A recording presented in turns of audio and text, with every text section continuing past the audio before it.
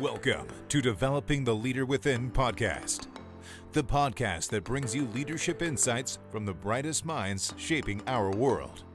Join us as we dive into conversation with trailblazers, innovators, and change makers, spanning every corner of the globe. Get ready to explore new perspectives, gain actionable insights, and become the leader the world needs today.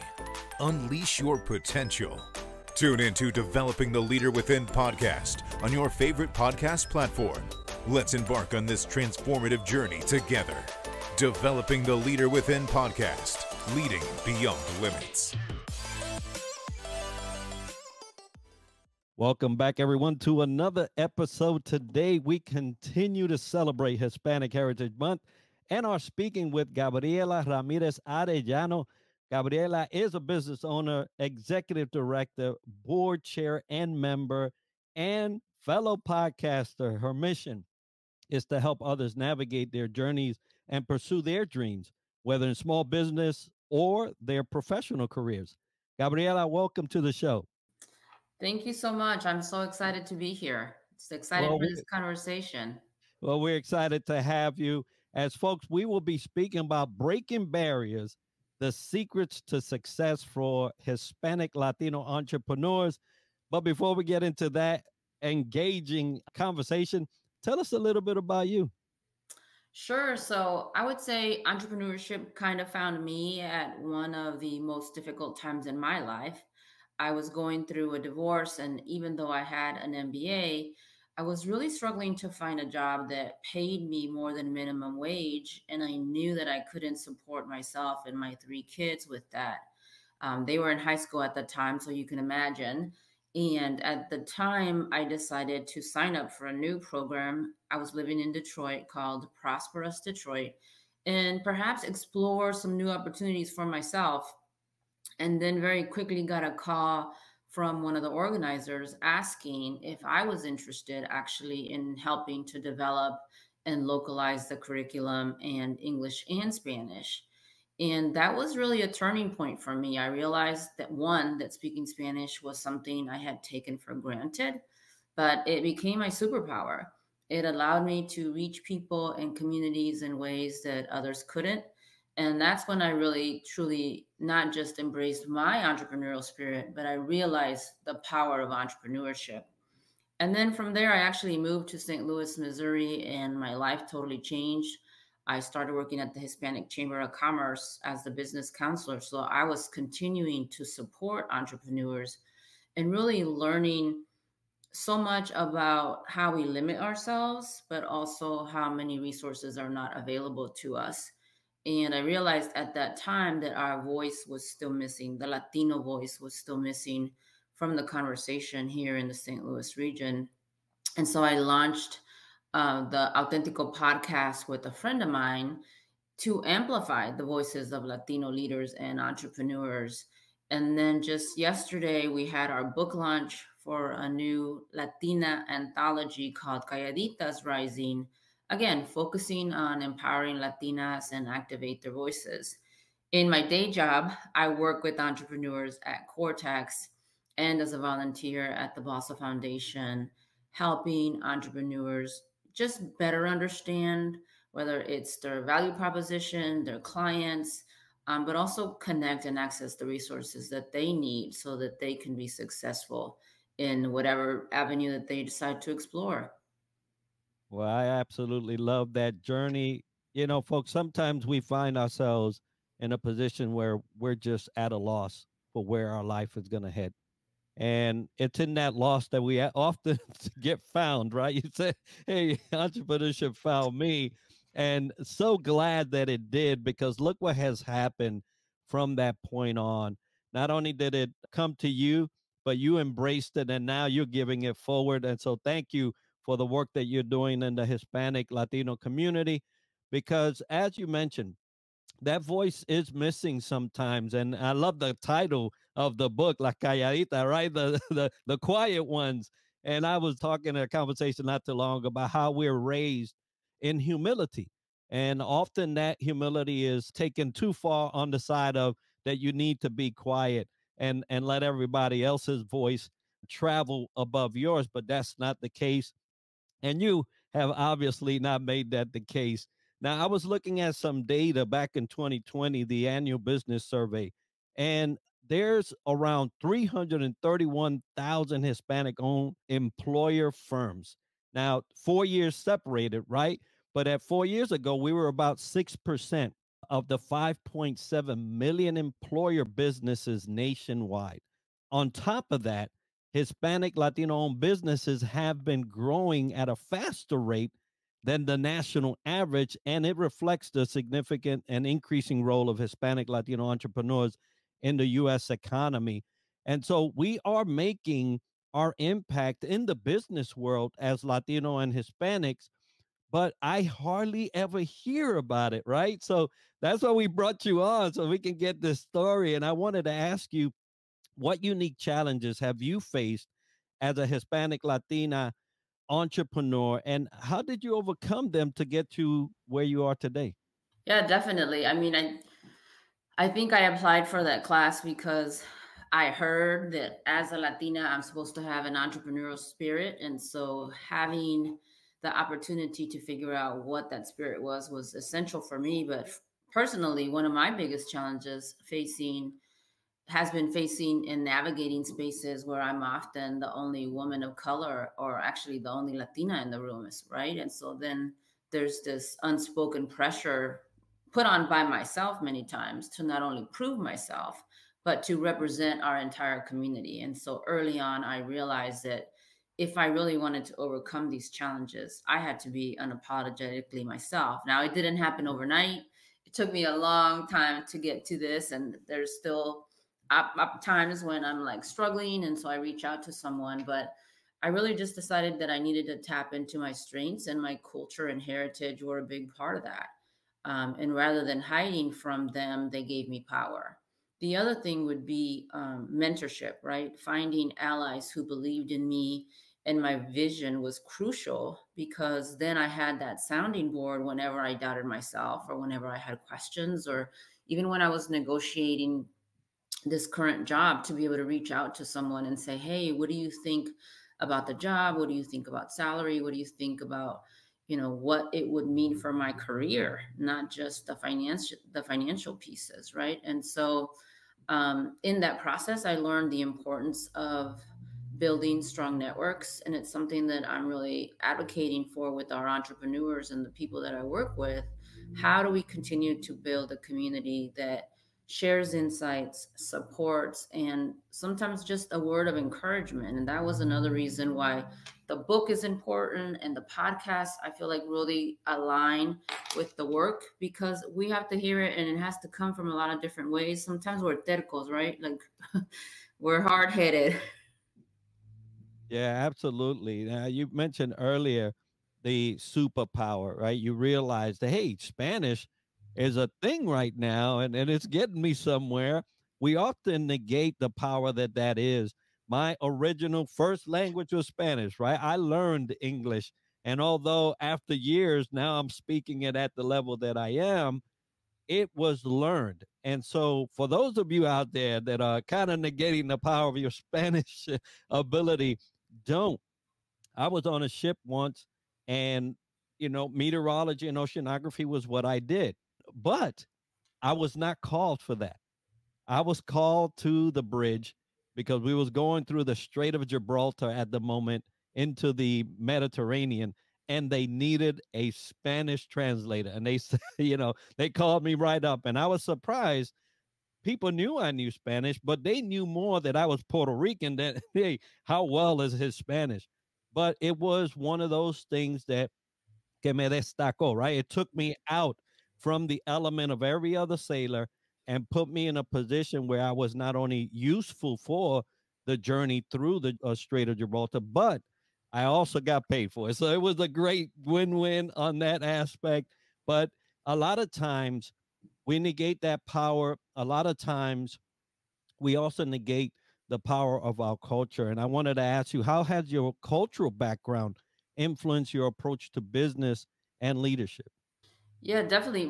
I would say my cultural background deeply woven into my approach to business and leadership. Now, that was not always the case, right? It was when I got asked to create the curriculum that I realized, oh wow, they're asking me not just because I speak Spanish, but because I understand the community, I understand the culture, I understand that we can't just translate a session on business planning exactly, excuse me, and it would be the same thing. And so to me, that was one of the first times where I realized that it truly was a superpower. Like I said, not just the speaking Spanish, but understanding community and understanding that people have different needs. We have a strong sense of family and loyalty and resilience in the Latino community, and I carry those values with me in everything that I do. I work really hard to lead with empathy, and I also really prioritize building authentic relationships.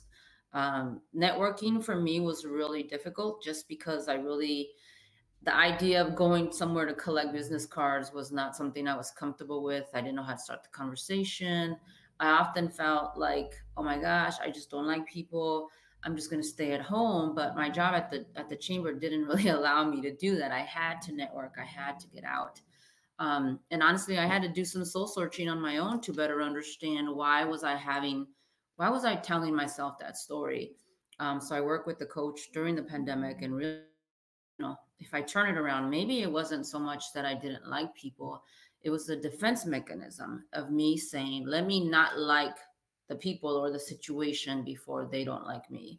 And so that was a learning point, another learning point for me. And so now I try to also be conscious of that our community doesn't always network the same, right? We like to build those relationships. We can create more opportunities when we don't try to do everything by ourselves. So also the power of your net worth. How do we leverage our community and know that it's important to lift each other up, but also, which I feel like is another, at least for me, has been a cultural barrier, is asking for help. So I've learned the importance of flexibility and really trying to navigate this dual identity that has, in a way, taught me to adapt quickly and embrace different perspectives because I've had different perspectives, and I can see how our community needs some additional support.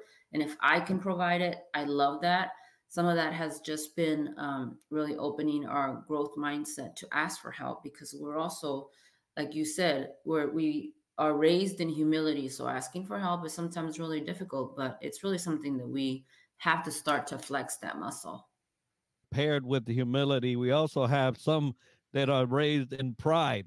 And so that battle to understand the balance between those two is often hard and difficult to navigate for us. But a lot of us kind of overcome it by seeing the strength on both sides. There is time to be prideful. Hispanic Heritage Month is a one to name right off the bat. Although you don't have to give us 1 month, we'll probably do it the whole year long. But along with humility or not wanting to be in big groups and things like that, it's one of the challenges that we often face. But community is really what drives us to be able to excel. You mentioned network, right? This podcast is happening because of a network connection, right? Someone knew me, someone knew you. They said, hey, you two need to talk. And here we are. So community is very important as we execute not only our daily life, but our entrepreneurship life. So, what role do community support and networking play in helping Hispanic Latino entrepreneurs succeed? Because it's one of those untapped things that we have that we just don't take advantage of. Yeah, definitely. Like I was saying, like I actually recently learned that your network is your net worth. That was not something that I grew up having heard. So it really wasn't until I moved to St. Louis and that I joined a mastermind group. And the group of ladies that I get to spend those monthly sessions with really has opened my eyes to a whole new world of possibility and looking at supporting each other and networking in a totally different way. But community, like you said, is a big part of our culture and our community. And in many ways, it's the foundation of success. For me, like you said, we would not be here today without that other person that knew both of us. It's more than business connections, right? It's about building trust and creating a support system where we can share resources, celebrate wins, and also weather the challenges. For me, when I moved to St. Louis, I didn't know anybody. My family was here, but I didn't really feel like I had knowledge of any community members. And so I reached out to my friends in Detroit saying, hey, anybody know anyone in St. Louis? And of course, they were able to connect me with one person. And that one person then connected me to two or three more. And it just went on like that. But I think that sometimes, at least for me, I was shy or apprehensive about meeting new people. And so we also need to understand, like, what do we like to do? How can we be a part of community in ways that make sense for us? So organizations like the Hispanic Chamber of Commerce really helped a lot. Even though I worked there, I was also a member because my husband and I owned a restaurant. It allowed us to learn from others and also share like their lessons learned, things that they had experienced, how they had overcome things. And that was another reason why I really wanted to create the Authentico podcast, because I didn't see a platform or a place where we could share those lessons. Why do I have to struggle as a podcast host when I could just reach out to you, Enrique, and say, hey, what platform are you using, or how are you distributing, or where are you finding your guests, whatever. But how do we provide those spaces where we can see ourselves in leadership roles while we're connecting with like-minded individuals and accessing the resources that may not be readily available otherwise? So for me, it's the power of connection and belonging that makes a total difference. And I know that if it's something I want and I struggle with, there are probably hundreds of people out there that also are doing it. And so that's another reason why um, really working to make sure that especially Latinos, but all entrepreneurs in the region have access to those networks and those resources, to make sure that whatever they decide to do with their business, right? I really look at small business development also as workforce development, because we are learning strategic thinking skills, communication skills, problem solving, and the business piece of it can open your eyes and you realize, oh wow, this business is not going to work, and then you pivot and do something different, but the skill sets stay with you. Or maybe you realize, oh, now that I have these additional skills, I can scale my business forward. So entrepreneurship to me is just an entryway or a door to so many other possibilities that community is so vital to achieve that. Absolutely. And you mentioned resources. Some of them, the chamber, some of them are the program that you went through. So, what key resources or tools do you believe are essential for aspiring Hispanic Latino entrepreneurs to build a successful business? Well, like I said before, for me, mentorship has been huge. So having access to mentors, and even the word mentors, I think, is a little bit intimidating. Having access to other people who understand our unique cultural and economic challenges is essential, because these individuals can help guide us to navigate industries that maybe we're not familiar with, or maybe we're not traditionally represented. Second, I would say for a lot of the entrepreneurs, not just Latino, financial literacy and access to capital continues to be a big problem to get our businesses started or to scale. Too often, we don't have the same access to funding or financial institutions. And that goes both ways, right? I see both sides in the work that I do. On the one hand, the institutions don't always um, have a presence in the community or haven't built a trust, or maybe they don't have the access points where they need to be. But I also see where we still don't want to have a credit score, or we don't understand what that is, or maybe we haven't handled our finances the best. And so how do we meet each other in the middle, by learning more about how to manage our finances, how to secure investments and leverage the resources that we have, but also how do we hold the institutions accountable for building trust in our communities and to have a presence in our communities before we need them and not once we're stressing out. For example, my husband and I are opening a new restaurant and we're behind schedule. And so we're trying to figure out, do we need a line of credit? Do we need a loan? But if we get a loan, we have to start paying right away. So like even understanding what the options are, that you don't have to get a loan, is very important. And then I would say the last thing, I mean, there's a ton of things, but I don't want to go on and on forever. But the other thing would be a strong digital presence, whether it's through social media, content creation, e-commerce platforms. It really is key for us as business owners, for our business to have a presence on online, and also to understand the technology, which is changing so fast. And sometimes that means that we can't manage it ourselves, that we have to hire it out once we're ready, right? You have to be at the stage where you're ready to contract out and pay for those services. So how do you stay abreast or on top of the trends and the technology as you're managing it yourself? There's so much at our disposal, technology being one of the fastest things that we're getting, because we'll get it and it's pushed out. But sometimes you miss all that. I don't know how many people have said, "Oh, that's available," and I'm like, "That was available years ago." And so, having somebody tapped in, if you can't do it, folks, if you can't literally sit there, kind of do your research and try to get all that information, then have a resource that you can go to that will tell you about the current trends. On LinkedIn, there are people who speak about certain things. Hey, tie into them, make them part of your network, connect with them, ask that, hey, I see that you talk about this. Can I follow and tag along? Because, what you're sharing is important to my business.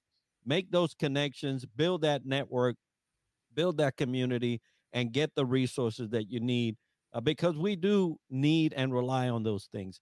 Now, you mentioned, Gabriela, institutions, and now we know that government and things like credit score driven by an organization. So, how can institutions, whether they're government, education, finance sectors, better support the growth of Hispanic, Latino-owned businesses? Because I know that they have a role in it. Yeah, they definitely have a role. And sometimes I rock the boat here in St. Louis because I feel like they're not taking as active a role as they should or could, to the benefit of both themselves and the community.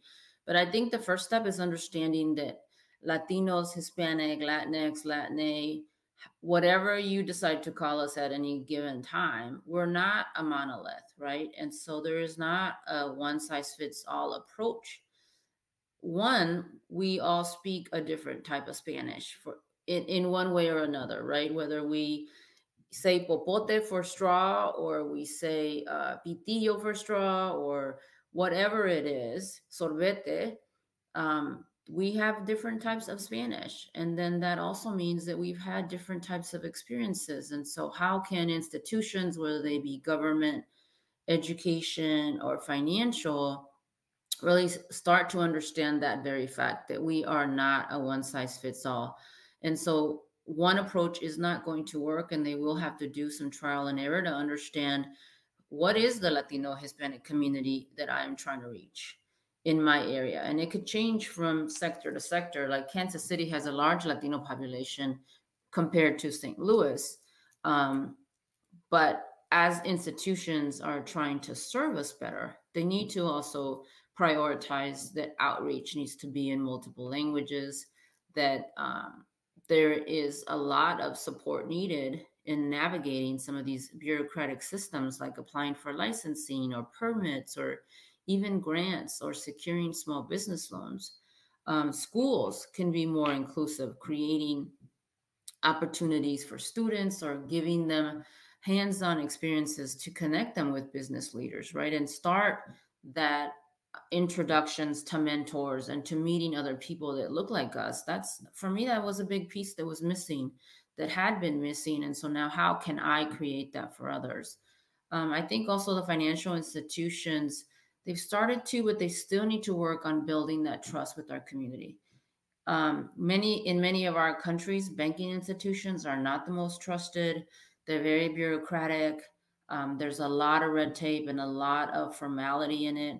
And it's a little bit more flexible here, but perhaps by offering more flexible opportunities to connect and really understand the financial resources and education that we need. At the end of the day, they need to recognize as well that the contributions of Latino entrepreneurs and invest in our potential. Like you said, the number of businesses that we're starting is way above the percentage of native born or non-Latino entrepreneurs. And so as we continue to, open restaurants or uh, in other institutions, other businesses. I know one of the businesses here by a local company is a guy from Spain, and he's doing amazing work with NASA. So there are entrepreneurs in all the sectors, and we need to know that there are institutions that want to help us. Sometimes that's not how we perceive, especially the banking institutions. There's a lot of work in government to help ease some of the licensing and regulation for like the food trucks and the food businesses.